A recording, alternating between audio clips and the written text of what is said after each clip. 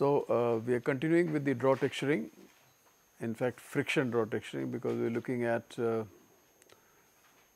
device which can do the twisting at a faster pace, but using friction. And we tried to understand the concept where it should be possible to reduce the slip in the friction texturing system during twisting.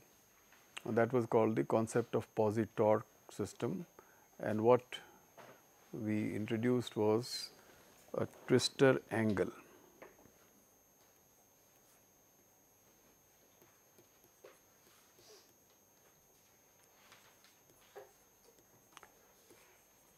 And we realized that the twister angle should not be equal to 90 degrees. If it is close to helix angle,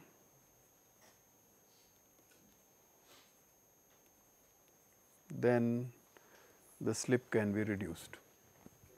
So, but we can't really guarantee that the twister angle would be equal to helix angle. If it is not equal to helix angle, then there is going to be some difference in the vector, the force vector, and so the surface movement of the disc direction and the direction of the surface movement of yarn will not be the same. And if they are not same, that much you can expect a slip. So, particularly people were quite interested in handling a fine denier material, because when you have micro denier, which means these individual filament denier are less than 1, that means that there is going to be more broken filaments, chances of more broken filaments are going to be there. And so, we were looking at something which could have probably more control on the twist than what we have. What we have is a control based on the tension and the angle of wrap. Beyond that, we do not have a positive control in what we call as the stacked disc friction texturing.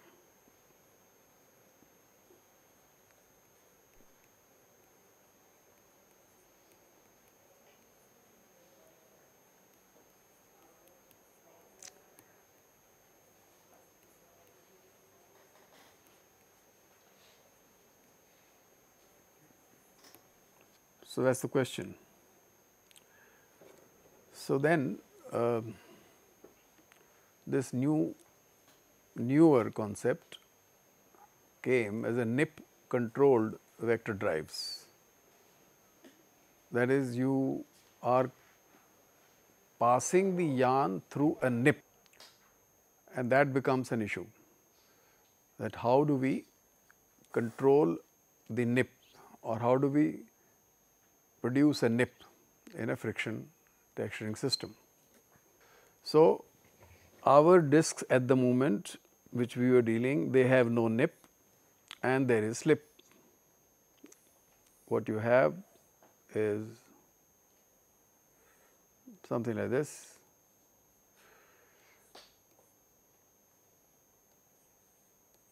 And the angle of wrap. No nip, so slip, and that is what we have. So, what can we do? A system was proposed called the Beltex. The Beltex, obviously it appears that there are belts. Have you seen in anywhere people in villages or otherwise twisting the yarn with hands, right? So, this hand, if the yarn is somewhere here and you are twisting like this, so you are actually providing a nip. So, there are two sides and in between two surfaces, and in between there is some yarn. So, this Belt-Tech system wanted to utilize that concept, that you actually provide a nip where, for example, two surfaces are moving and the third surface also. So, there are three surfaces now we are looking at. So, this is a belt. Let us say this is the yarn.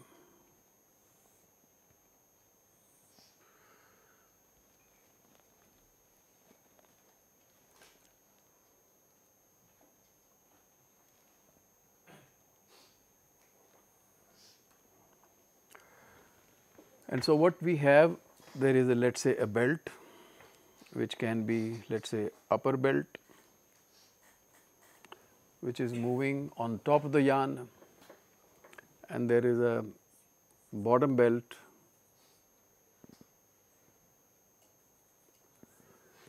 which is moving below the yarn,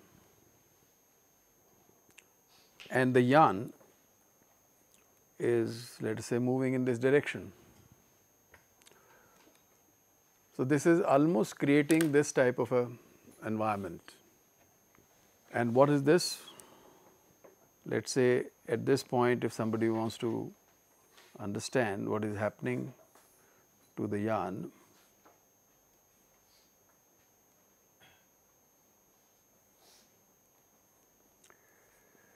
so what you have is a force diagram of some kind of this. So, you have, let us say, bottom belt and upper belt speeds or velocities. If that is controlled, then you have a resultant force acting on the yarn, which is going to take it forward. All right. So, now you have, that means if you have two surfaces moving like this, so there is a chance that you have a force which is acting in the direction of the diagonal of this parallelogram. And so, you have a condition where there is nip.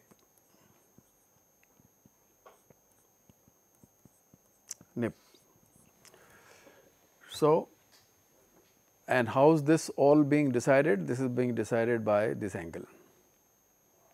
It is the belt crossing angle.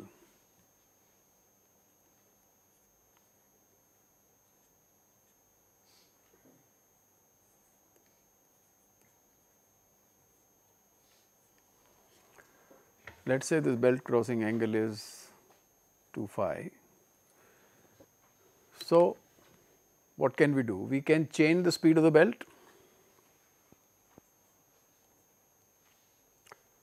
Speed of the belt can be changed.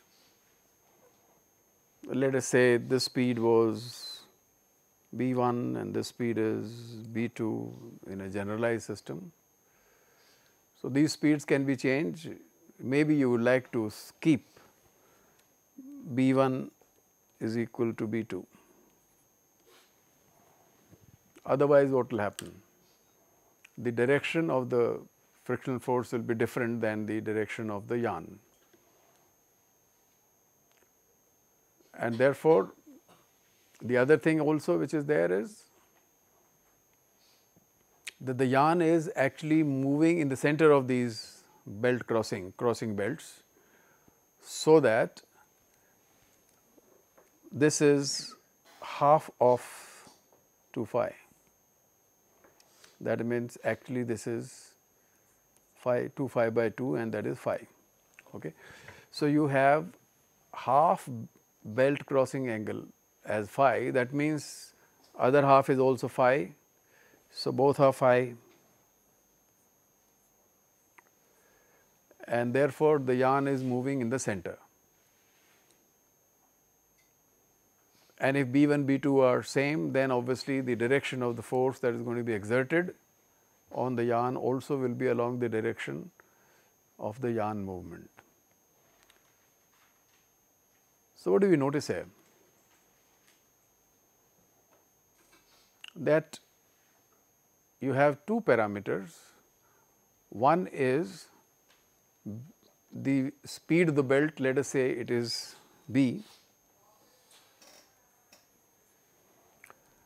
and you have another parameter which is the belt crossing angle, half of the belt, that also can be changed. So, if you change the belt crossing angle, your component of the frictional force magnitude will also change. And of course, you change the B, this magnitude will also change. So, these are two parameters now you have. So, how is it different from the disc? Yes, we have a nip, that is one difference. But the other difference is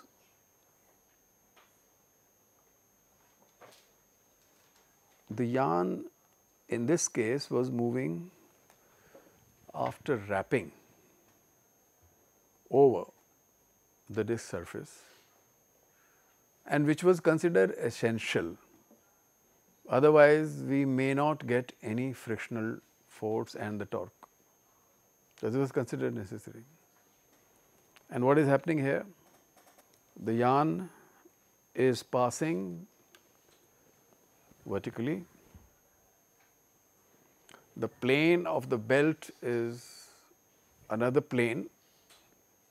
Plane of the other belt is another plane. So, you have three plane surfaces. One is the bottom belt plane surface, other the surface of the inner surface of the top belt, and the plane of the thing. All of them are parallel. In this situation, all of them are parallel. In this case,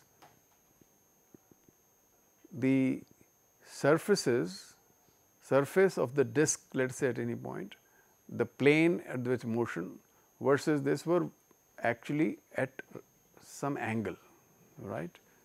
If it was no twisted angle, they were 90 degrees.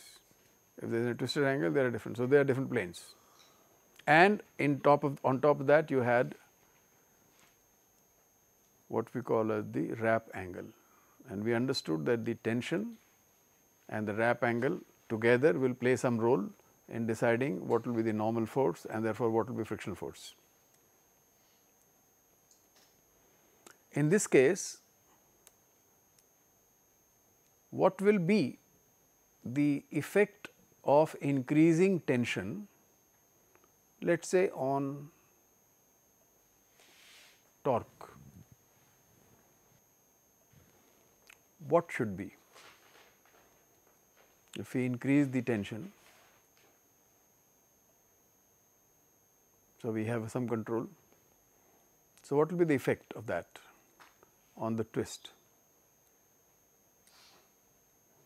So, remember, so we have belt moving in the same plane, parallel plane, not same plane.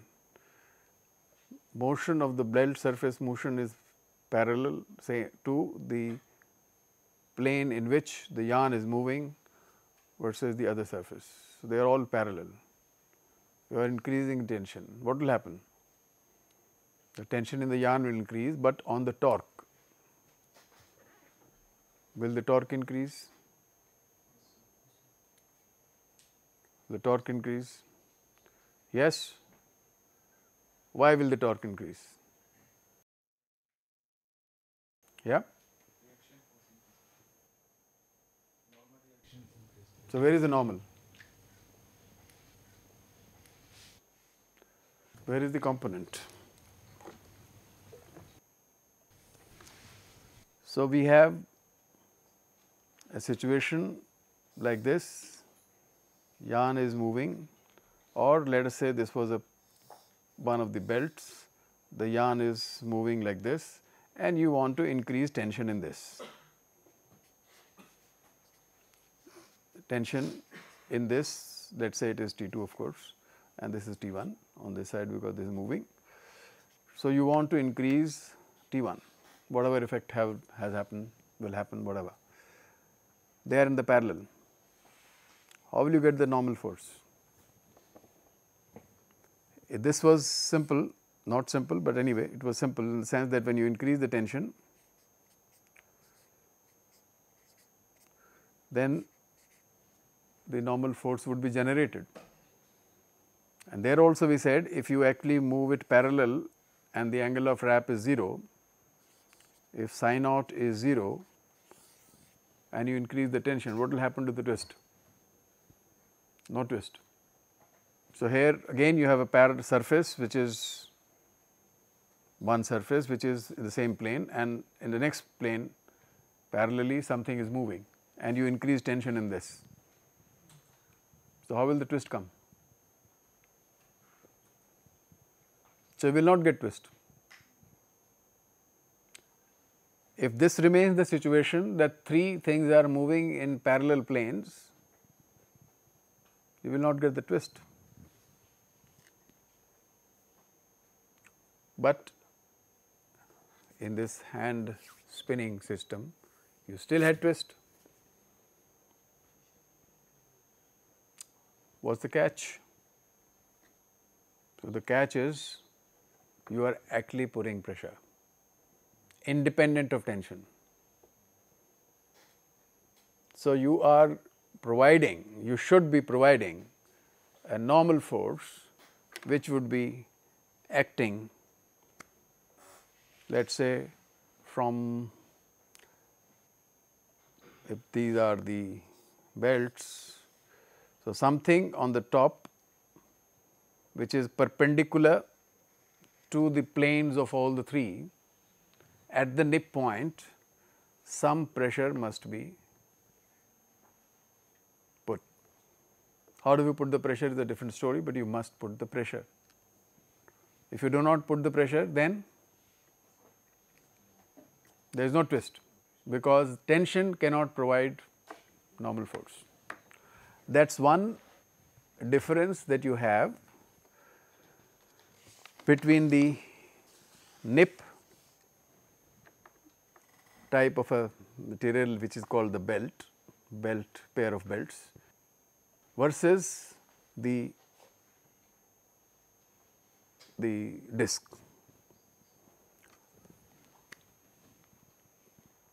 Then also we said that we have speed b with which one belt is moving, another belt also is moving with the speed b, and then you also have angle of crossing angle, and so based on this you have the direction in which the yarn will be pushed.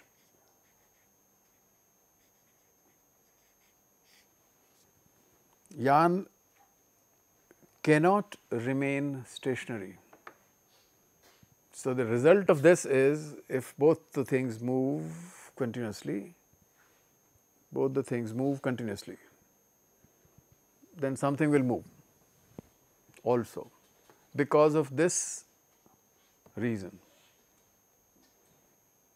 So, if somebody says that in the other case we had d by y ratio, in this case we can say b by y ratio, but important thing is y, can the y which is the speed of the yarn be independent?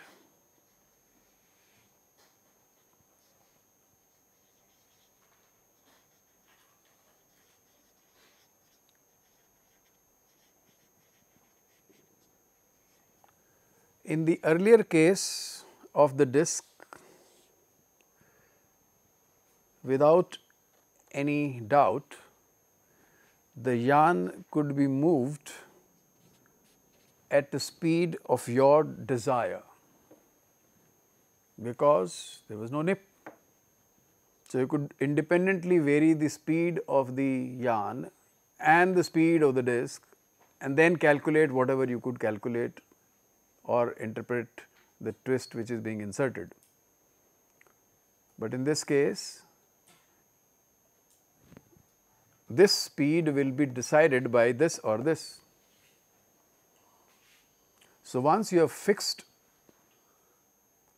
the belt speed and you have also fixed the belt crossing angle, which is the adjustment on the machine and then the speed.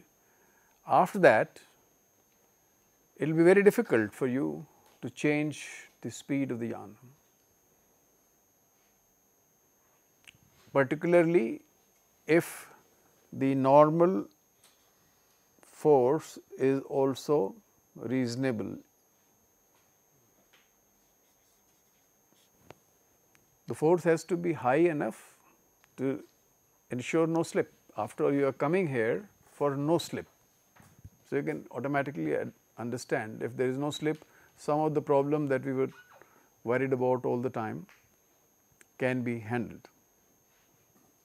Now, this becomes an interesting thing, and therefore, somebody also made some statement that quality of the textured yarn produced by a belt tech system does not depend on BYY.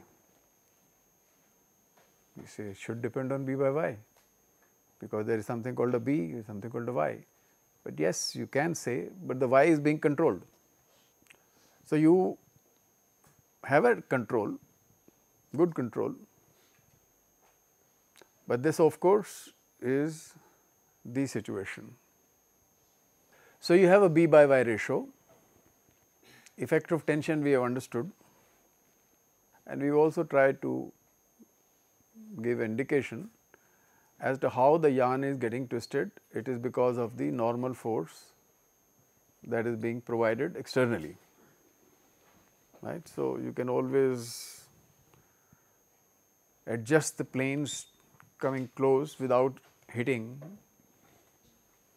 The belts are flexible, and so you can do this like your hand is flexible. But one thing which can always happen, that although the yarn speed has been decided by phi and B, in an ideal situation, when these two have been fixed, it should move, yarn should move at this speed only. If it does not, because you can always do whatever you want to do. And sometimes it can also happen that it is a draw texturing machine, you have to put some tension for drawing, and when you are trying to do adjustment with the yarn, diameter, denier and so on and so forth changing, you may have a situation where yarn is moving at a speed which is not y, but let us say some other speed, which may be lower or higher than this. In such situation, if you are moving at a higher speed, you are going to be dragging the yarn through the nip. So, yarn pushing is less and you are withdrawing more. Of course, the nip and still belt and a softer material you may be able to pull, but then what you do? Damage, because still the belt is going to be stronger than the yarn, and so there can be quality issues because you are dragging. If you are moving slowly, that will be called pumping in, that you are pumping more yarn than you are taking up. So, tensions there will be reducing and it may not harm the yarn. That is one interesting part that we have. So, how do we control all this? We say, well, we have control on the B. Hopefully, they are synchronized, both the belts, so that their speeds are same. The direction also is maintained once, then you start the machine and then you can run. So, what have you understood is that there is a possibility of getting a positive control on twist or a more control on twist despite dragging and pumping. We can still say that there is a much more control and it is still friction texturing. And because of friction texturing, therefore, the speed of twisting is still no limit. You can twist as much as you want. So, you are in the same zone, but you are now controlling better. So, what is important is that you see the development of a small thing called a twisting. So, people went on from normal pin twisting to friction, then to posi-torque, and then still not satisfied, thinking about a nip controlled twisting system. Of course, the machines have to be adjusted, the positions have to be done, how long is the belt going to be there. Obviously, the belt is an endless belt, right. So, this is endless belt moving in some,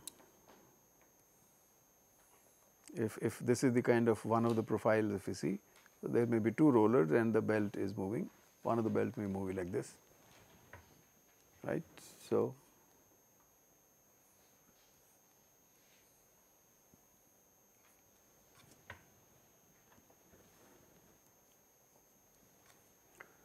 this belt is moving, endless belt is moving, and it is moving and it is endless, therefore, it must be flexible.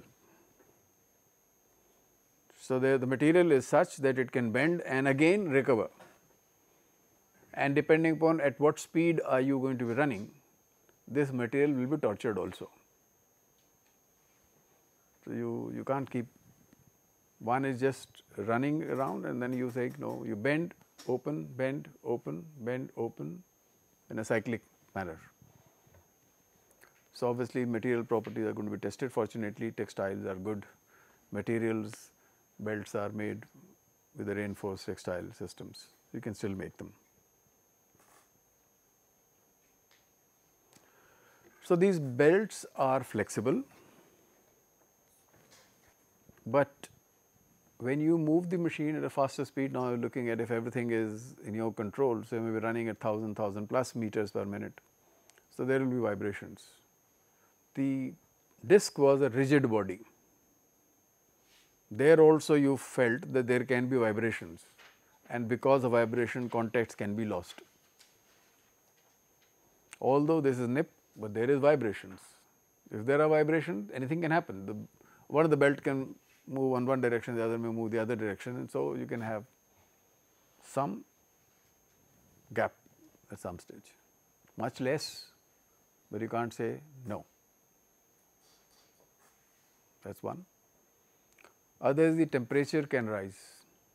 So, after all, you are still dependent on the surface of the frictional surface of the belt or between the belt and the yarn that you have, coefficient of friction. Will that change with temperatures? So, that means if you are going to be having a situation when temperature will keep on rising, because the machines are supposed to run 24/7, then you have to have some way to ensure that the temperature does not rise too much. So, one of course is because there is going to be this kind of a roller which may be conducting enough thermally, it can take away, or in addition you may deploy in case you find that the temperature rise is quite large, maybe you can deploy some air jet just to cool them. This rise of temperature can depend on this. If the belt is thicker and less thick, both of them when they bend and open, the total deformation from one side to the other is going to be much more expected in the other case But that again becomes a selection issue. Should we take a thicker belt which will have less vibrations, but you still have to bend. And you can't obviously think of making the belt floating area very large. It has to be small because there are so many spindles which have to fit it, and the twisting has to happen. So, the small belts, small things. So, that is one. And vibration can also cause one of this temperature rise, the other is you might just have one of the edges of the belt may touch the other edge of the other belt, which are moving in different directions. In an ideal situation, the belts do not touch each other, they touch only the yarn. But what is the diameter of the yarn? A 40 denier yarn, what is the diameter of yarn? So, you are actually cutting very close, and if there is a vibration, you can always touch. So, one always has to worry about what will be the thickness. Thickness would mean rigidity, rigidity means more temperature, less vibrations, and vice versa. So, you have to look at these kind of parameters because they are going to be flexible, but no doubt it is a step much ahead in the friction texturing.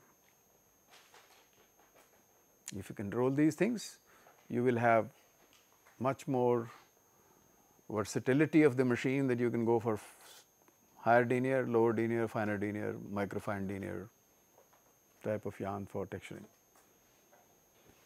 So, then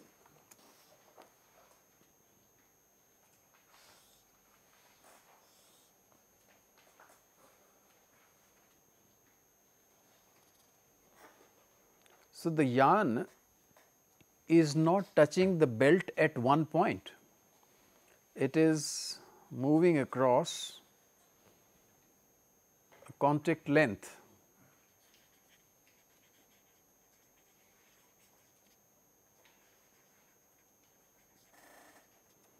let us say L. If the contact length is more or less, will it affect? If it is a point contact, instead of a belt, some two wires are running and between the yarn is running, versus you have a belt which has got a width. So, it is easy to understand that this will provide a better nip and a better contact and less slip. And so, at some pay, this L itself may be a parameter which everybody may not be able to change, but the people who are making the belts can be change, they can change. If this is your phi and this is the width of the belt, hoping the width of both the belts are same, and this is also phi. So, what should be the value or the expression for L in terms of this and this? Can you give me that? I like to have some values, some expressions. Can you give me that?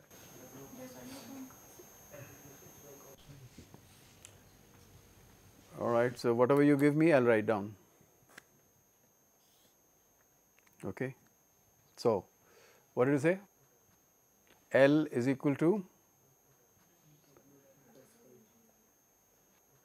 W. I have not heard. Cos phi. Cos phi by 2. W upon cos phi.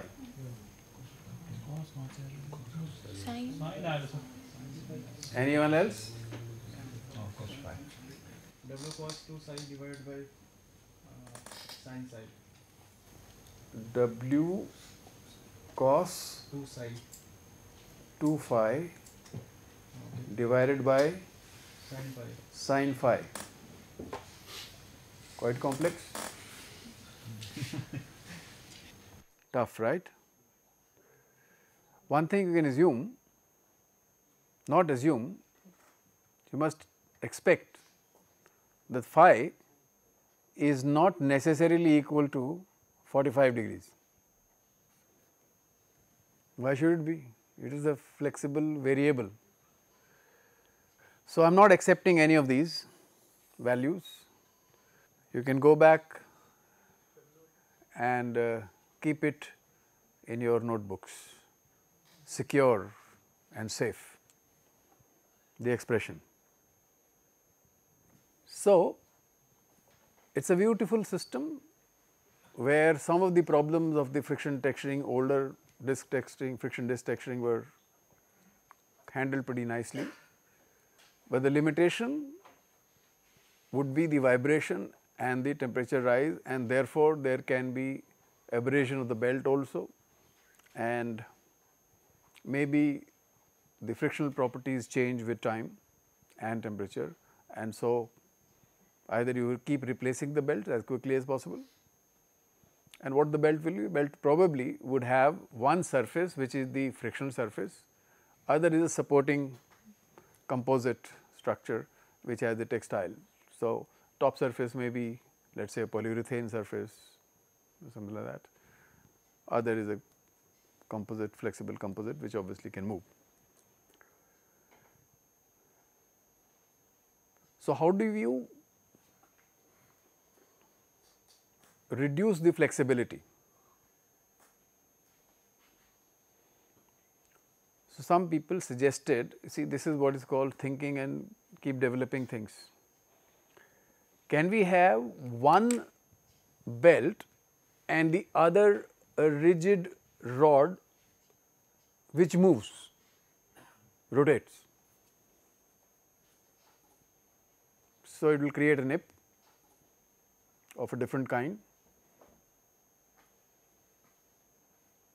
but yarn can be in between.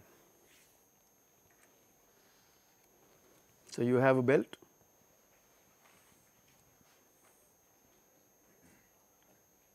and you can probably consider having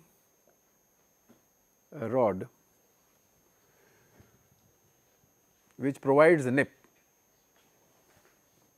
Can we have? So, this is just an idea you can think about. Why are we talking about that? That if you can reduce the vibrations and have similar things happening, similar things, not the same, then maybe you could reduce the thing, the vibration. So, people did think about such kind of elements also, but not necessarily they were successful.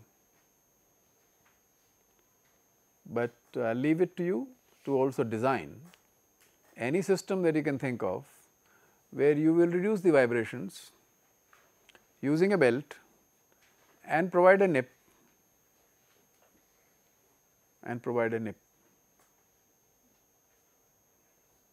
all right.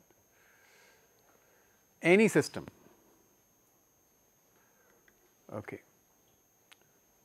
We go a little further while people thinking. So, this thing that we are discussing now, that is not going to be your solution will be different. So, people also thought about another system which we call the ring tex instead of a belt. So, instead of using a belt, they said we can use ring. And what is the system would? That there is a ring, a pair of rings. If the pair of rings contact, they can also provide at some point forces of this nature, and they said this system is better. We can make it rigid. And what else can you do? Instead of the belt moving in this angle, we can change this angle by just changing the overlap between the rings. If you change the overlap, move this ring to this side, this ring to the other side, you will see this angle will change. You believe that? So, they said our system is better than the Beltex. Why is it better? Because when you change the angle, the whole drive assembly has to change its position, right. So, the belt has to be driven. So, something is driving the belt. So, that position also must change. Of course, you can change, and they said we can change, but that is more complex.